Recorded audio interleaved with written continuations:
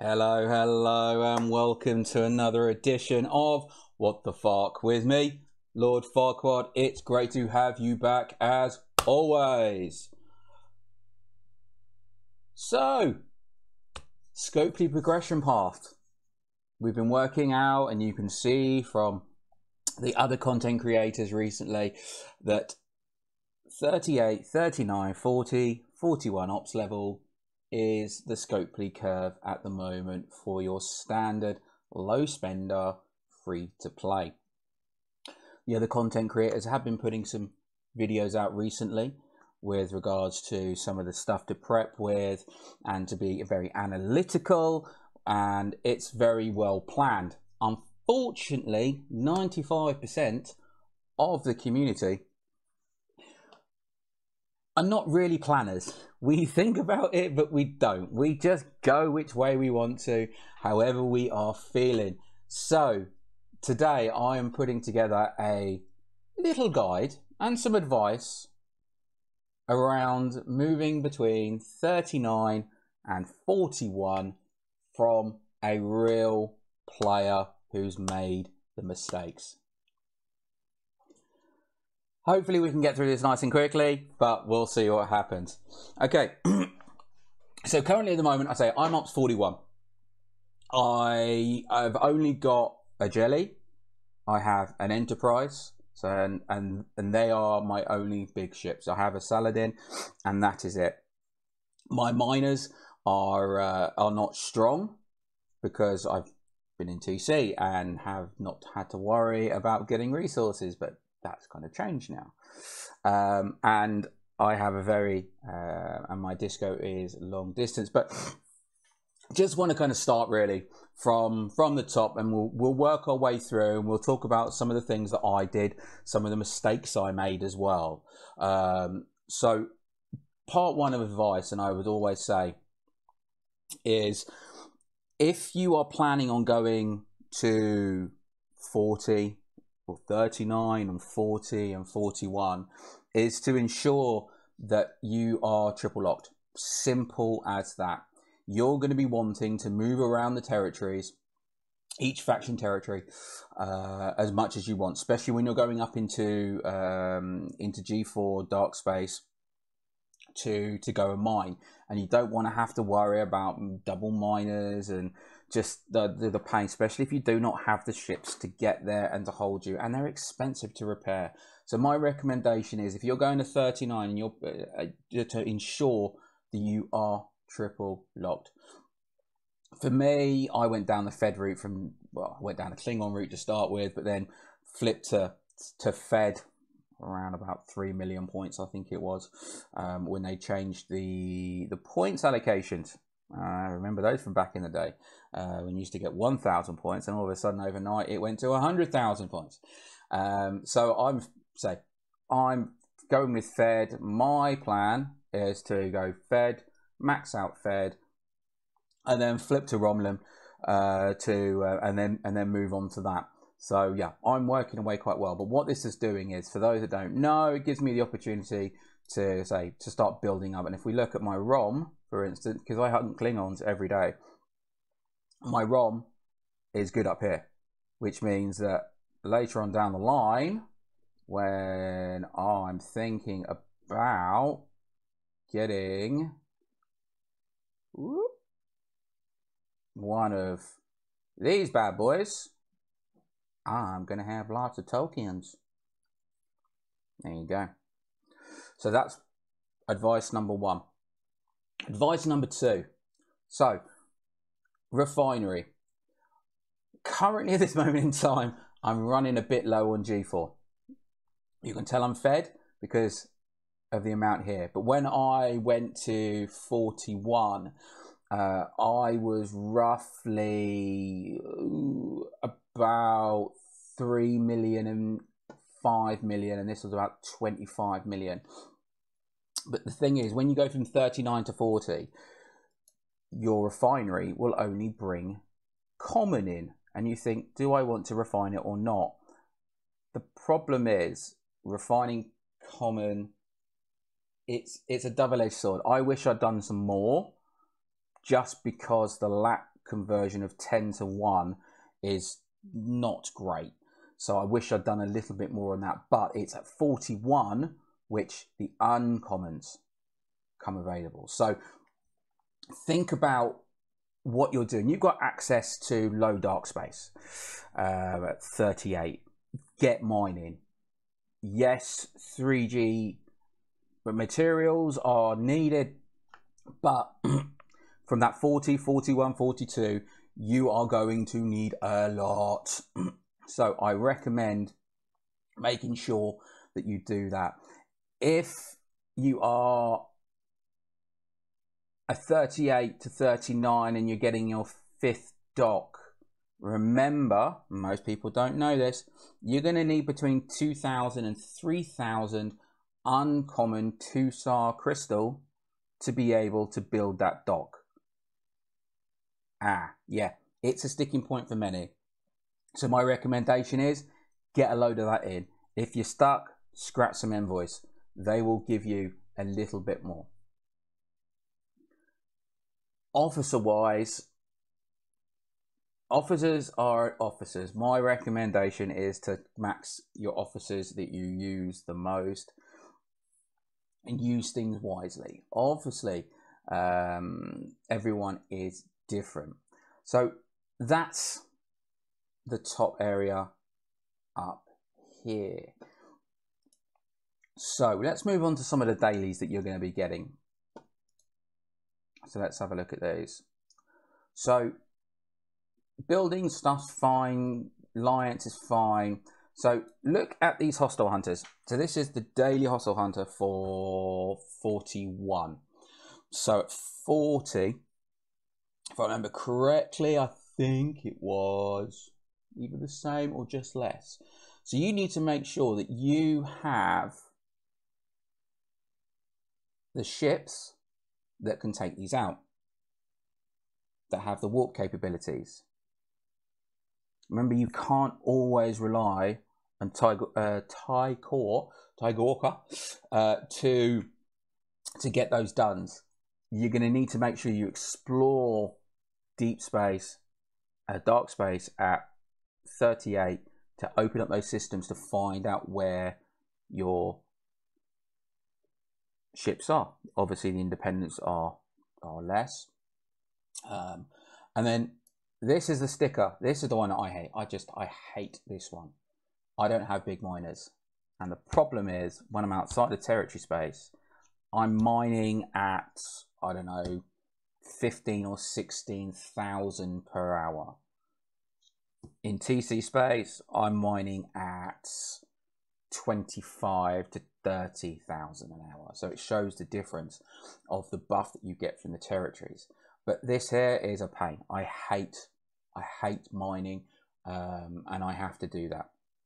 So normally what I do is I try to do my daily for Fed at about 87-ish, 87-ish. Where is it? 87,500, and then top up the rest really with crystal or depending on what's going up there. The problem is, for most people, all the way up here. Let's just move up here. The problem is, if you are one of these individuals who do not have access to the 4G mines. Currently, I'm on sabbatical from my alliance, so I do not have access to any mines. You guys are going to, so say you want Fed, you are going to have to get up all the way up to here. Let's move to that. There we go. So you got here. So these are warp 65 from that. And then you got your big ones up here, which is warp 75. These are your 100,000 4G node, and as you can see how slowly, 16,000 an hour, and I've had to double load my ship because it's small. I've had to use double load with 2 protected cargoes, and that only gets me to 86,000. So I need to do 87,500 per day. I get a max protected cargo on my Antares of 86. So I run a risk of not hitting my dailies potentially by about 1,500. So when you're moving into the G4 economy, my recommendation is work on those miners. But the other thing that I really should kind of say is, look, the USS Discovery is an amazing ship. Early on levels, you don't really see the difference. It's got short warp range, it's expensive, but with the research that you will do, we'll go into the research, it will start opening up. The further you go up, the further the reach of it. So now my disco can get to 75. And if I stick on and we double Scott up, we go double Scotty, we're now looking at a warp range of 87. So you can really start to kind of explore, and you're going to need this. I use my disco every day because I can't get my miners up here. Yeah, I can't even get my miners up into the highly contested warp. What is it?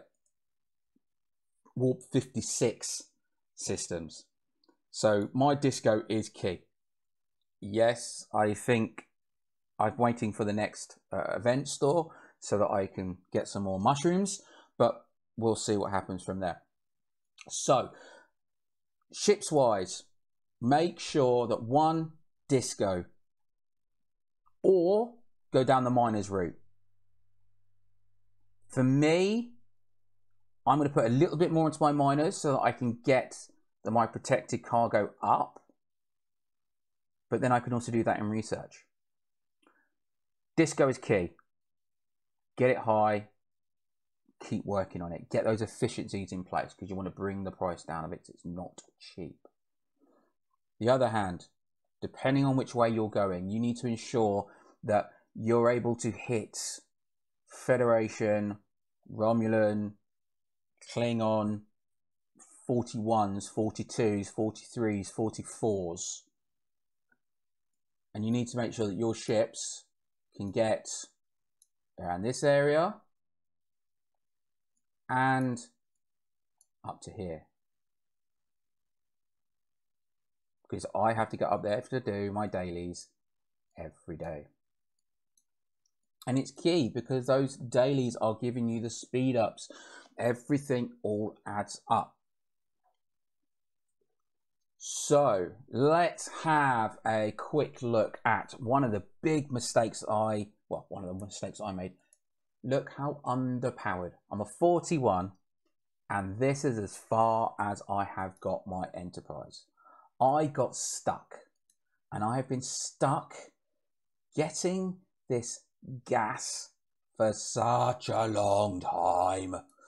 It's a right pain, and the problem with this is I didn't do my researches for my efficiencies, and there are efficiencies all over the place, but you've got to really think about what you're doing. So for me, I kind of just dawdled along and got everything sorted, And I didn't do a lot of the efficiencies because I've spent downloading the joys.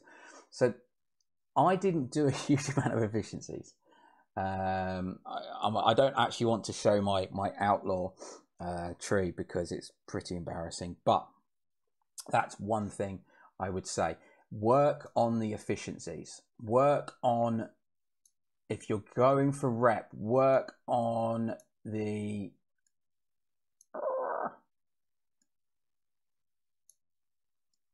weak points. Work on, I say, station piercing. I really don't care about that at all because nobody does anything anyway. So work on efficiencies. You've got some in station, which we've got. Let's have a look. Where are we doing? I'm looking now. Then work on those efficiencies, the pure dilithium, the pure trit, and then I say work on these. So I'm now working finally on some construction speed and stuff from there. Things get expensive. I think the major one at the moment would say is Galaxy. I have my efficiencies for Galaxy. Look, my Nano, awful. But jumping, max. Discovery, max. Summoning, done. Warp range, as far as I can get it. I know I can't get this additional warp range and add even further. Was that another 25 onto the warp range at 43?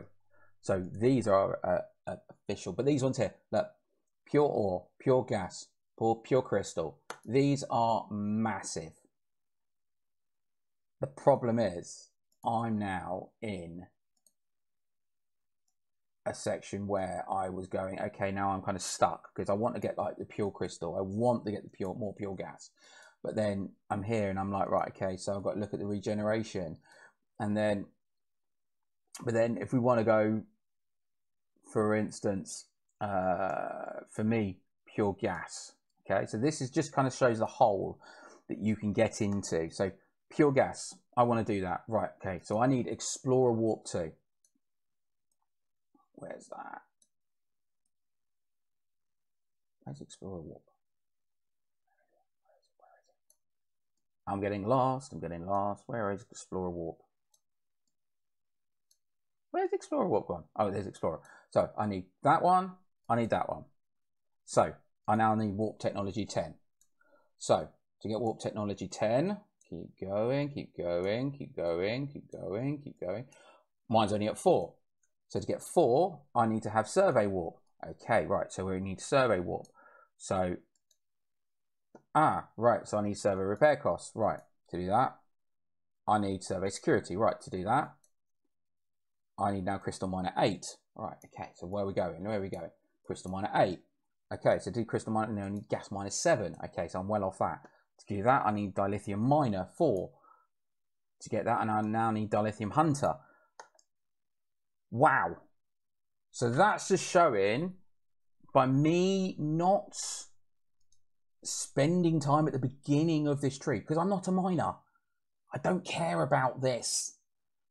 Maybe I should do, because my mining speed's slow. But I don't care about it. I never really have. And what this has done now is the knock-on effect is that it's now affecting my efficiencies further on down the line. Something to think about there. And then we'll say territory research, great, loads of amazing stuff in there. Work your way through those and just keep on going. These are, I say, these efficiencies here. I need to start working on some more of these to start opening up, but these will start bringing down the cost of things, and everything adds up. Everything adds up. So things like the optimized ship upgrades.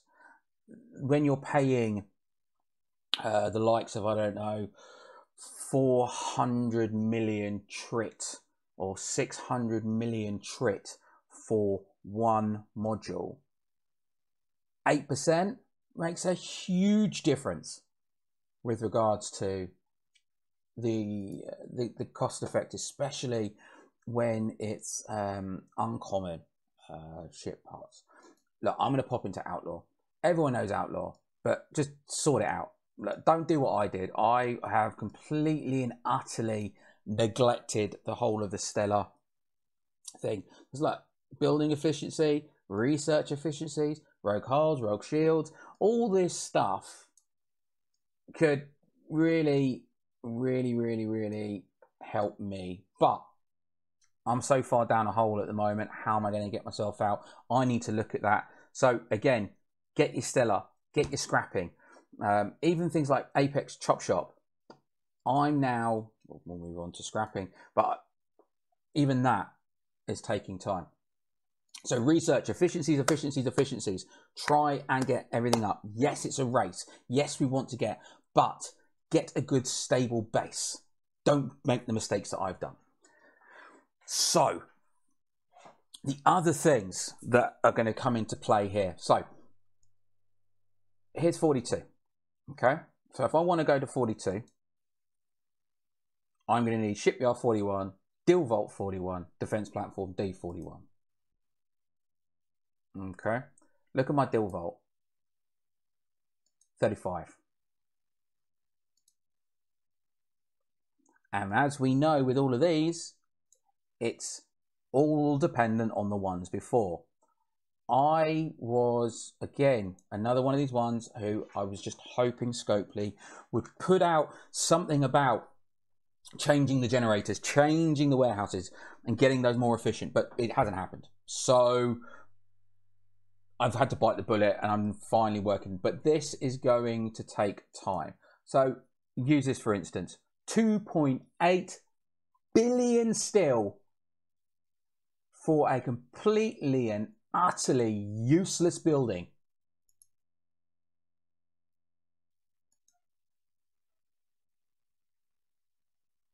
Useless building. Again, it's just frustrates me, but that is life. So, recommendation, sort these out. Keep up to date with them. Don't speed through too fast, because you'll be left in the hole that I am. I'm now playing catch up, where I am spending, yes, I'm getting more pastille and more trit in my dailies and through my my swarms, but I need it in other places, and I don't want to be spending it on generators. So I'm stuck because I can't do anything. Can't do the refinery without certain things, and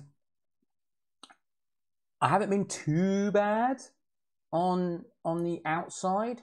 Yes, my defense platforms are not great, but I'm keeping some of those because I'm going to keep them from an event. It's in, but there you go. This is some of Dry Dock D. 2.9 billion, 4688 common, nearly 2,000 uncommon.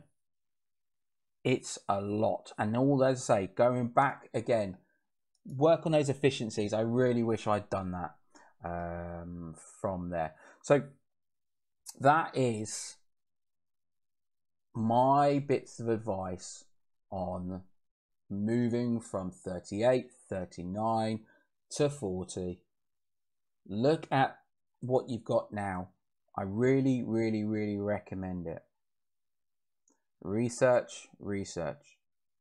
And if you've got some spare resources, start scrapping those level 26 ships. If you're triple locked, you're fine. You haven't got to worry.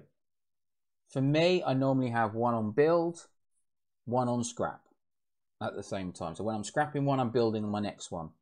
So I've not long done my Mayflower, and then I've got another Mayflower at the moment. Let's have a look. What have I got? So this is the type of thing that I've got when you're doing spend events. Look, I have a level 2 maxed Bortus. never been used, never done one attack, not at all. But key to things is the Mayflower. This, especially if you're going down the jelly route, it will give you everything that you need, plus more. But I'm doing the way that I'm doing. I'm doing 2 Mayflowers, 1 Lego, 1 D3. That is the order I want to do it. 2, 1, and 1. Because I'm doing I'm going down the jelly route, so it's taking a lot of resources and ship parts there. But that's my recommendation. 2, 1, and 1. It's cheap as chips. Just little spend events here and there. Drop some stuff down and you will be fine.